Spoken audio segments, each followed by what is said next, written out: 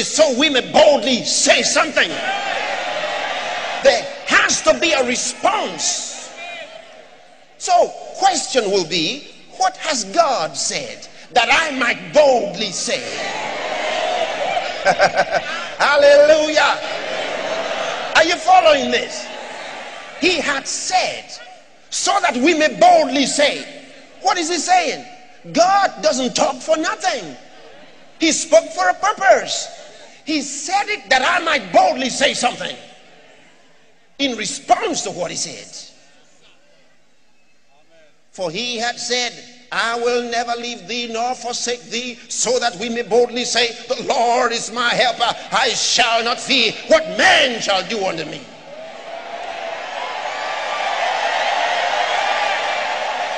He had said that I might boldly say.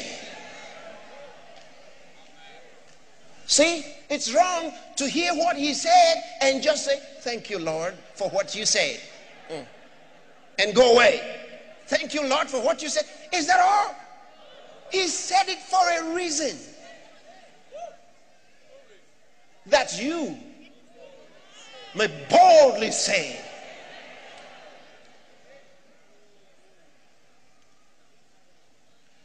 He had said, if any man be in Christ, he is a new creation. All things are passed away. Behold, all things are become new. That I may boldly say, yes, I am a new creation. Yes, I am a victor. Yes. All things are passed away. The heart trouble is passed away. The cancer is passed away. The failure is passed away. The disappointment is passed away. The despondency is passed away. The fear is passed away. Shout hallelujah, somebody. Glory to God. Hallelujah. Yeah. That's what it is. That we may boldly say. That we may boldly say. I said Christianity is not for the quiet fellow. Christianity is for talkers. Ooh. Hallelujah. Glory to God. See, let me show you something.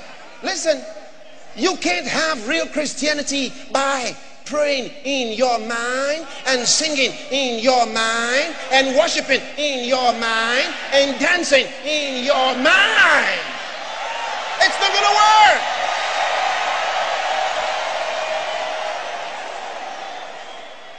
It's got to come out. All right, just for the records. Just for the records.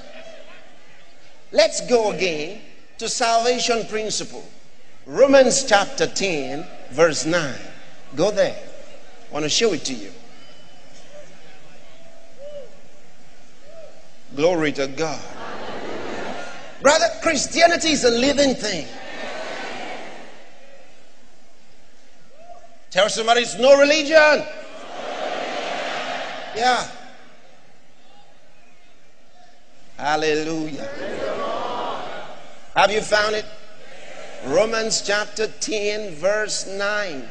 That if thou shalt confess with thy mouth the Lord Jesus, and shalt believe in thine heart that God hath raised him from the dead, thou shalt be saved.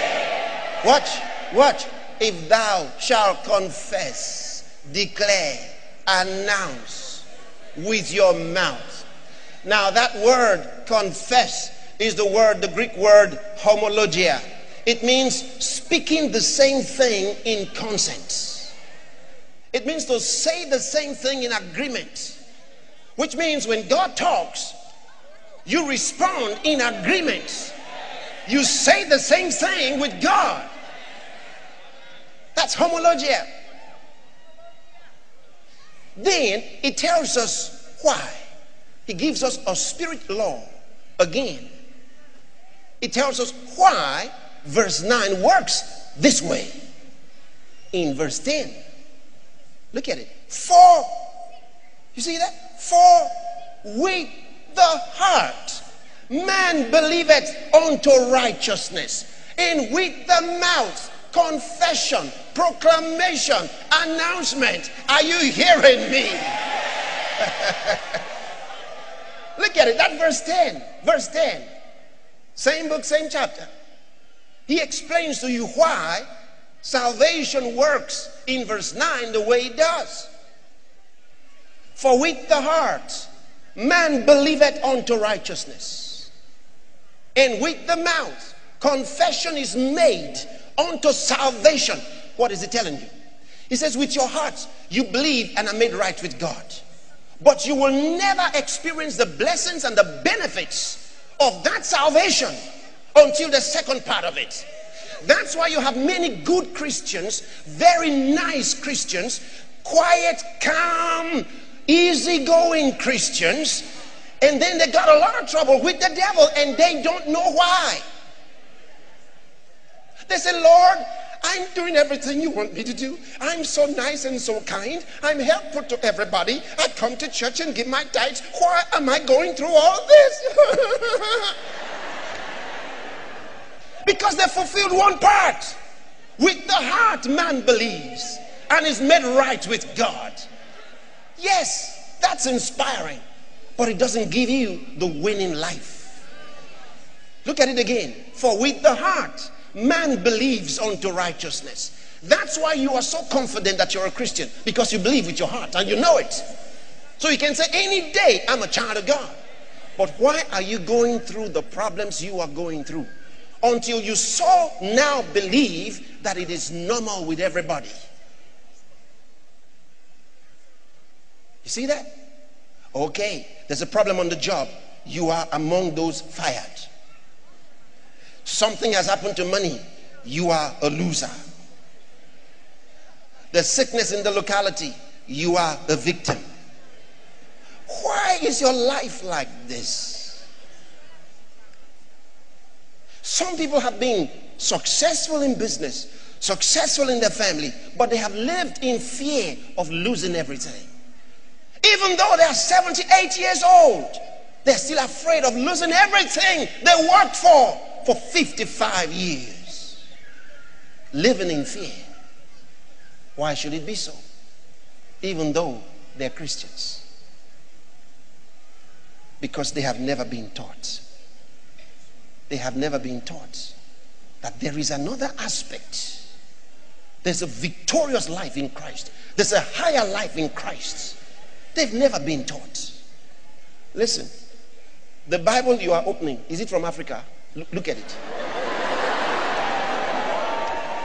No. Look at your Bible. Is your Bible from Africa? Did you find an African writer in that Bible? The men I quoted for you, Peter, James, Paul, John, were they from Africa? I'm showing you your Bible. Look at it there.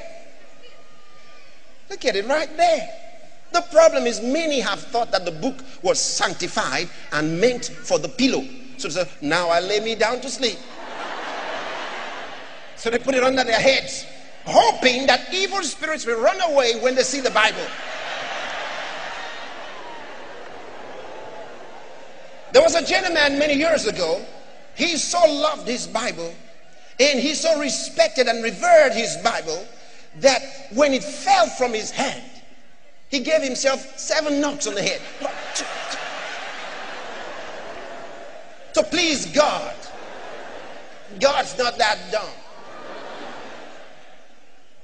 Hallelujah.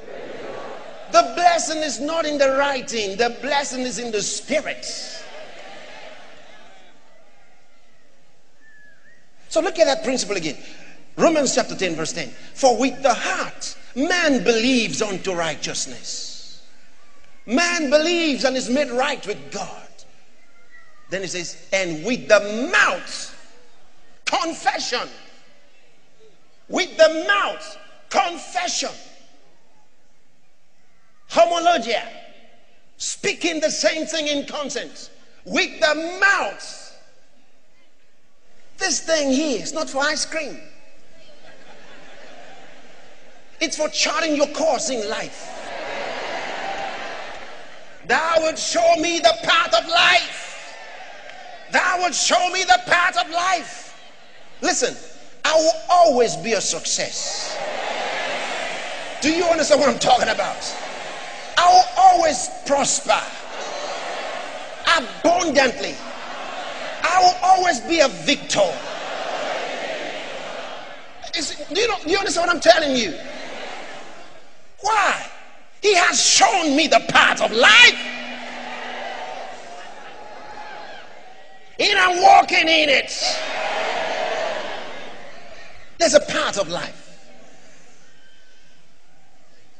In his presence, in his presence is fullness of joy. Fullness of joy. Doesn't matter what happens, you are more than a conqueror. Let me explain that scripture to you. Many Christians who have had problems understanding that simple thing that Paul said when he said, in all these things we are more than conquerors. You know, the construction is a little cloudy, and so it's difficult for many to understand it, but it means exactly what it says.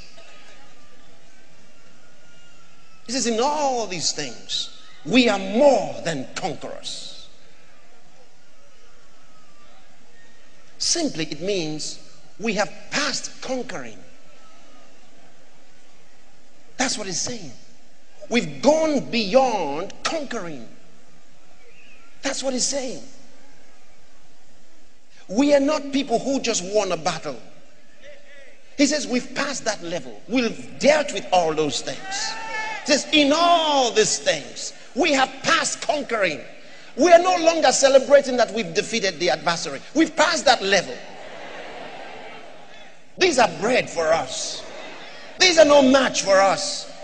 This is not my problem. I've dealt with this. I've passed this level. That's what he said. In all these things. You know, so you look up